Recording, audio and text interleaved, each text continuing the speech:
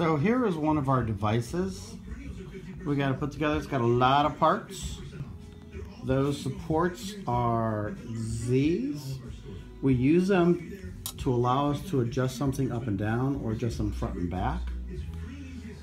I have a spacer in there. I've got a worm gear. Now there are two worm gears. You got to find the right size because it's got to slide into that, fit in with that gear. And then you see we got a small gear. Now that small gear is actually in the other bag. It's the one that you can only put a square thing through it. And it's metal there, you'll see. And then I got a couple spacers to get it off away from the frame. And one thing you will want to do is make it a little bit closer to the edge, because I had to use the large shaft so I can turn this here.